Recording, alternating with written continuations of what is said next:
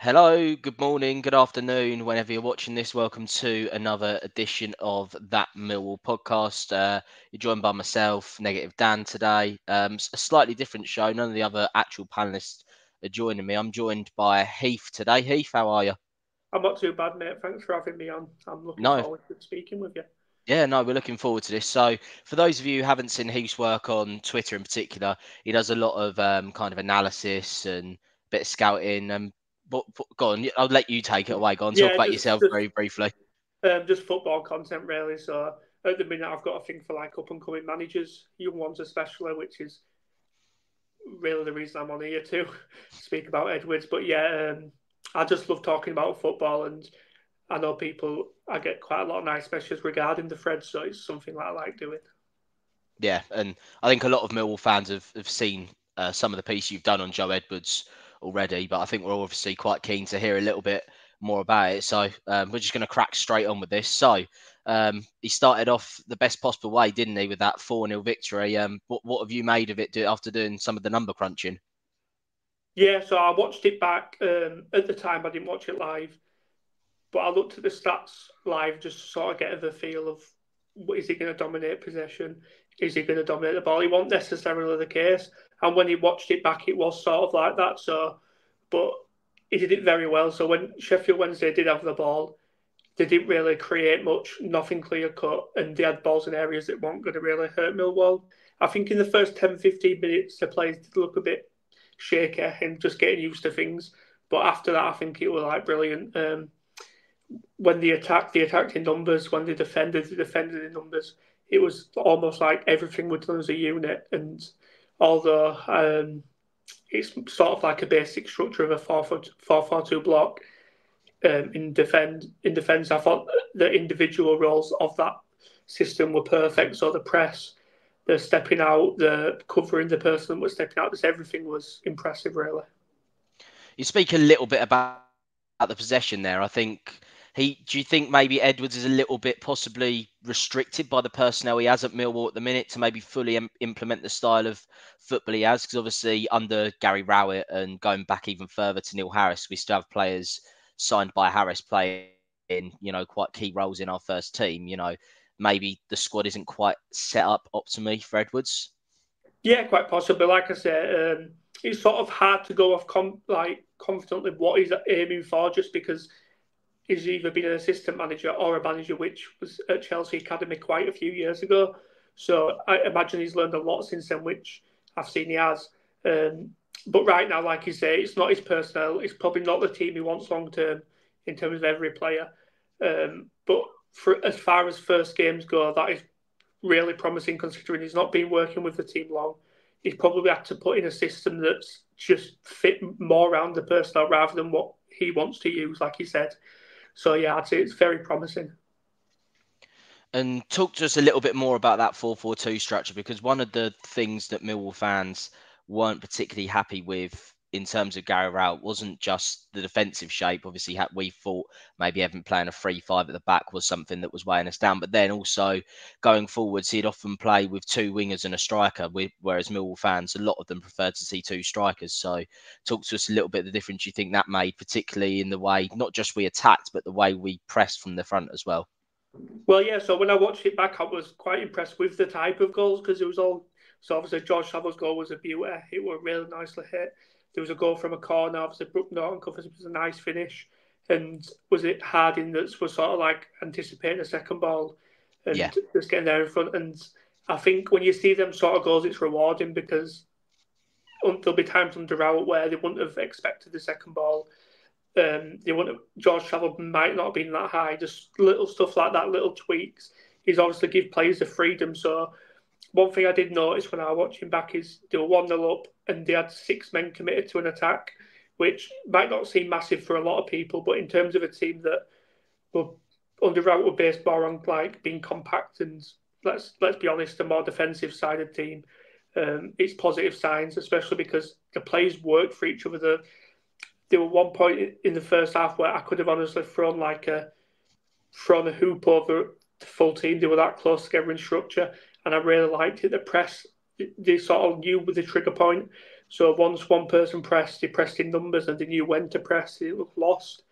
And I think it's definitely positive signs when you consider that's only the first game. Massively, yeah. And a little bit about the defensive structure, because one talking point on a show I did with a couple of the other panelists last night, we spoke about Murray Wallace at left back, who's a player who's had a little bit of criticism recently, but he had a good game on Saturday. Obviously, Mill have Joe Bryan on the books, who's currently out injured. Bryan might be a bit similar to Brooke Norton-Cuffy in terms of the way he wants to attack continuously. Do you think that's something Edwards will look to replicate on both sides, or do you think he maybe is better sticking with the little bit of caution that he's got on the left with Murray? I think you'll notice with a lot of good teams nowadays, let me just use Leicester as an example, they do tend to prefer using three natural centre backs in the back line. And having that fourth centre back either inverted or, in Norton Cuffy's case, having that more license to get forward and not have to worry about tracking back so aggressively and helping out, which obviously he has to track back. But when you've got three natural centre backs that are going to be back, it's a lot more comfortable for him. So in terms of the defensive structure, um, it depends, I guess. If they play a team like, let's say, Rotherham at home, I think it could be a good game to have Brian and Norton Cuffy. But if it's a game that's going to be a bit tighter and you want to be a bit more cautious in transition, then I think Wallace is probably a good option, or if not Wallace, another centre half. hmm And as well, going forward on Saturday, again, we had Tom Bradshaw leading the line, who's often been praised by Millwall fans for his work rate, but maybe other than last season, not really his goal scoring capabilities. We've obviously got Kevin Nisbet on the books now as well. Do you think Nisbet isn't someone who maybe works as hard as Bradshaw? Do you think there's room to maybe have both of them in the team, or do you think it's going to be one or the other? And if so, do you think it's going to be Bradshaw who's more suited to the style? In terms of if we're going off Saturday as a whole, I think Bradshaw's shown is more suited because it's a team that needs to press and needs to work hard. And Nisbet obviously has other qualities, like he's really good in front of goal, he's shown that. So I think there will be a time where he will introduce Nisbet, whether it's both of them. I won't be too sure because you've obviously got Fleming, who's one of, in my opinion, the best players in the league. So you've got to get him in somewhere. Do you move him out wide? Maybe not. But like I say, once he has all them players available, maybe he does sort of go with a different sort of system. But for now, it's sort of understanding what he's going to go with. And which players do you think we're going to kind of see flourish more now under Joe Edwards? I mean, Casper Denor, who was voted fans man of the match on Saturday, I mean, he's been someone who Millwall fans been full of praise for since he signed at the start of the season. So do you think he's someone who we might see develop his game even further under Edwards? Yeah, I'm happy you pronounced his name before I was about because I didn't want to butcher it. But yeah, I think We I've just said go with Casper, mate. yeah, I've said to a couple of people I've spoken to, I think if he carries on this sort of level, he'll be playing Premier League regardless next season. Um, just because I rate him that highly, there's a couple of players that I think will do. Like I think Fleming will do really well, but it just depends what role he's going to operate him in. Because I quite like him behind the centre forward, but like I say, I think as the weeks go by, and especially now with the international break, I think he might sort of understand, all right, this is what sort of players I've got for me. What am I going to use long term? It works against Sheffield Wednesday, but he needs to know if it's a sustainable shape and if it's going to work in the bigger games against teams that are better on the ball, like you've got your Leicester, your Leeds, all the better teams. Will it work against them sort of thing? Yeah, so I think we've got Coventry in our next game, and then after that we play Ipswich, Sunderland, Cardiff, and Leicester after that. So it's not an easy run of fixtures to come into by any means. So maybe having this international break here maybe allows him to get his ideas across a little bit more. Yeah, definitely. And I think even if I'm not sure if some players have gone international break. I imagine they have. Um, I think we've got about five that have gone in total. So yeah, not too many, but still a few. I suppose he'll still have that thinking time himself in the office. He can sort of, he's obviously seen stuff in training already. He's seen his team playing against Sheffield Wednesday, so he'll have sort of vision now, I expect, of maybe the shape will stay the same, but there'll be slight tweaks in sort of instructions. He did win 4-0, but he's a good manager. He'll still pick out things that he wants to improve on. He won't be completely happy with the performance. So I imagine there'll be a few changes. And do you think, I mean, obviously we've just mentioned Casper there, and we'll come back to that in a minute because I thought something you said there was quite interesting, but just on other players that you think might be players that flourish, let's start with the players that played on Saturday, and then maybe we can have a look at some of the wider players in the squad. But, I think top of my head, when I think of someone who's worked in the England setup, been in the Chelsea youth setup for a long time, probably Brooke Norton-Cuffy from the players that started. You've got to favour him to, I mean, he's been very good so far, but you'd favour him to develop even further now, wouldn't you? Yeah, definitely. And I mentioned this before. He was key in sort of Tariq Lamptey's development when he managed Chelsea. He did actually play a free back in the game I watched back against Plymouth in, I think it was 2018. So we're going back quite a way to try to find some footage of him actually managing. But his fullbacks in that game, his fullbacks were up and down the pitch. He let them attack. He wanted them to have freedom. So that's why I'm thinking when Joe O'Brien's back, will he go back to a free? I'm not sure. But he's definitely comfortable with playing that if he thinks the personnel's right.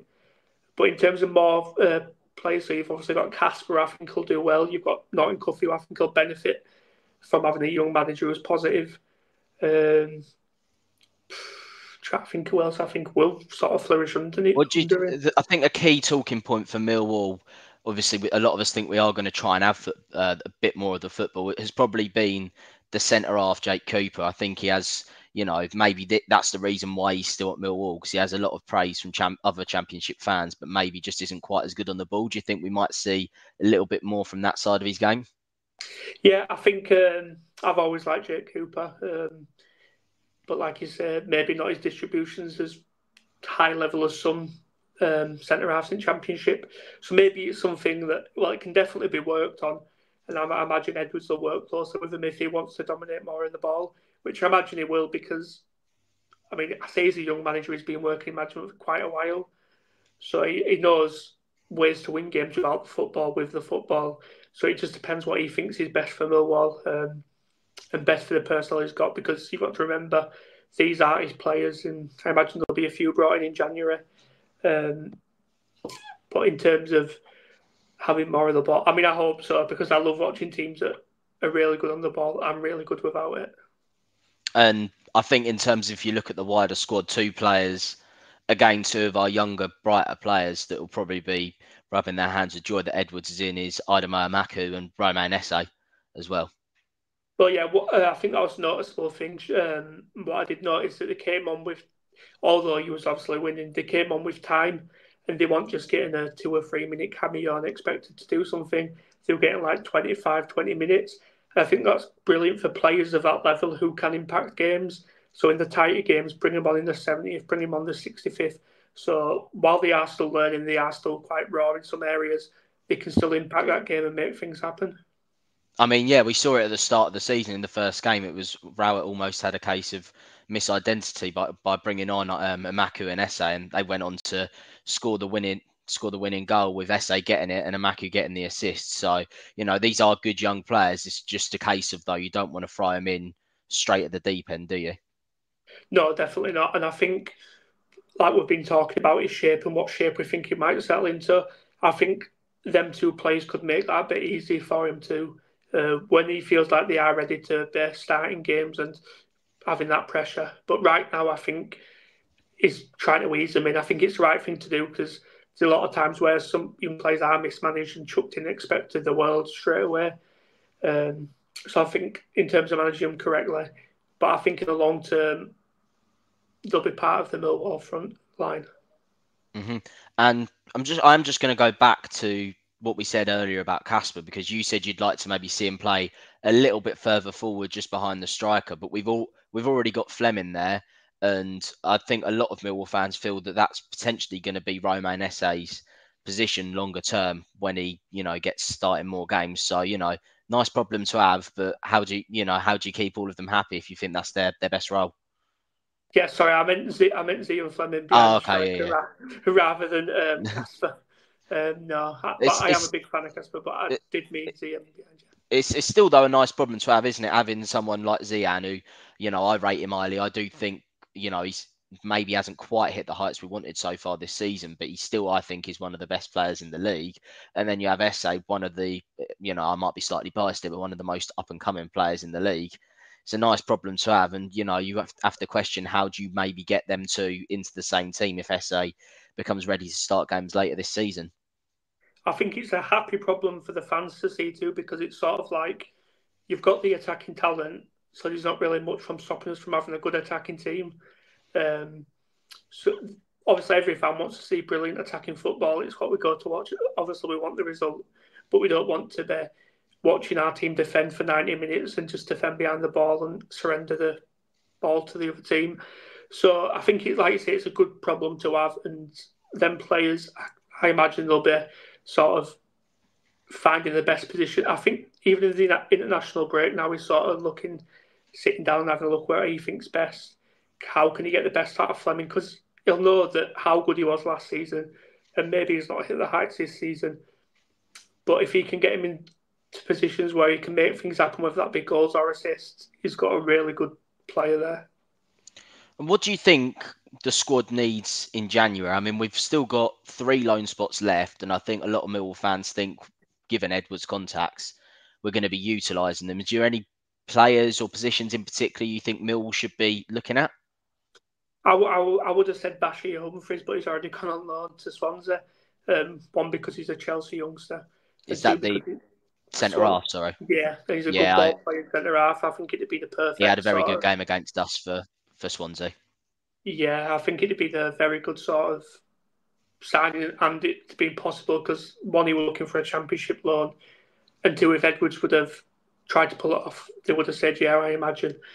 And another thing as well, even though it's only a minor thing, probably for that one, the geography works quite nicely as well. Yeah, definitely.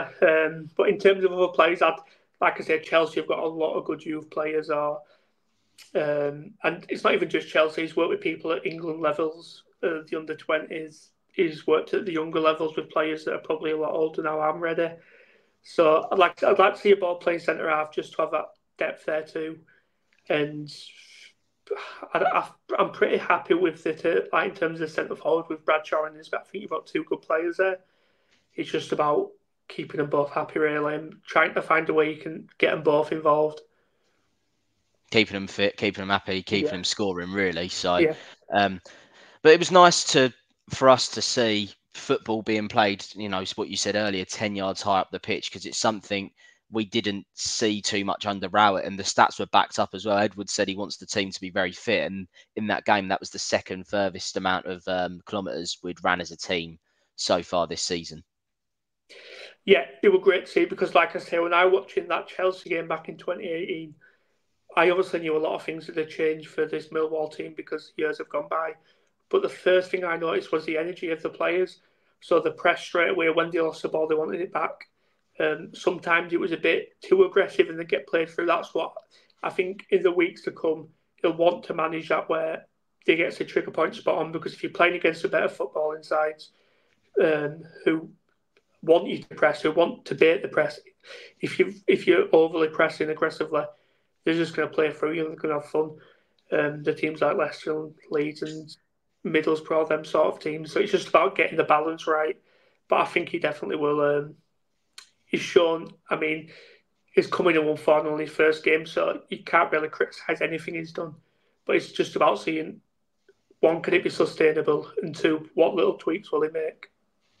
And so far this season, the bane of Millwall's life has been their home form, because in terms of away form, we're fourth in the league, but home form, we're 22nd. Most Millwall fans are used to it being the other way round.